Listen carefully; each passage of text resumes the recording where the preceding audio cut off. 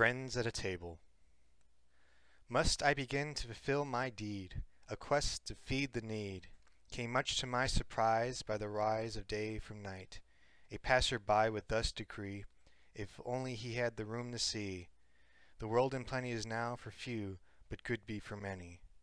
If a dream could speak, would it spring? A day left empty because it was simply not left right.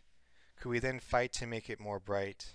When we speak of charity, but take not our good time, spending every penny to take self-desire over duty, wishing the praise of others while we flaunt our items, fear not of a higher power is then discovered. Take not the loaf and make it unfold, sure by man you can eat what you will from another's table. With a greater purpose you can make that loaf rise higher.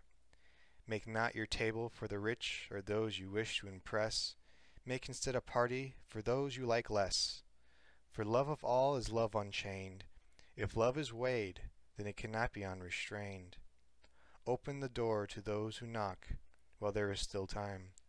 For when the day's light is gone, it is too late in the night. Then sadly we must obey those laws to keep trouble out, if able. Friends at a table know it's good to eat. Strangers only take what they please.